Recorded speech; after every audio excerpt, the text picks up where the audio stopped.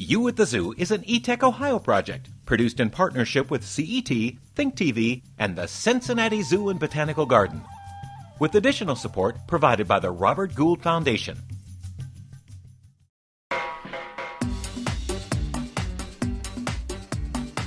Hi, I'm Thane Maynard from the Cincinnati Zoo and Botanical Garden. And I'm Ebony from the You at the Zoo team. Today we're investigating plants and the structures they use to survive, like seeds. A good seed design is very important. A seed that lands too close to its parent tree might not get enough sunlight or nutrients to survive. But this is a model of an interesting seed design. It has long wings like a maple seed to help it fall slowly, catch the wind, and blow away. To find out more about plant survival, let's talk to Bernadette Flair, a scientist here at the Cincinnati Zoo and Botanical Garden.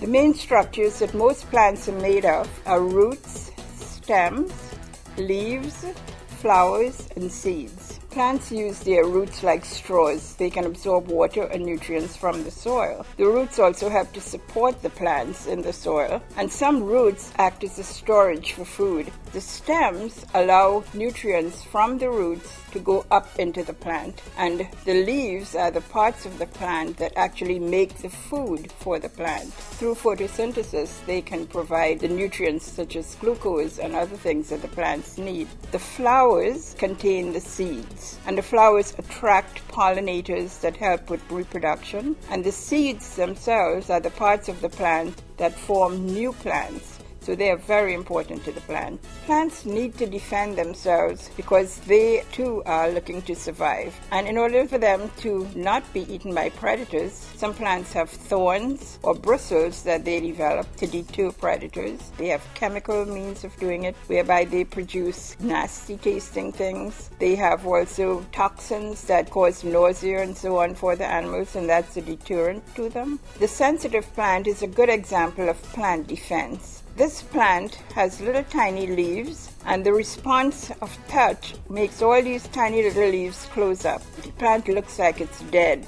when it closes up like that. The sensitive plant also has some little thorns on it, and we talked about thorns being a defense mechanism as well. It's a fascinating little plant, the sensitive plant.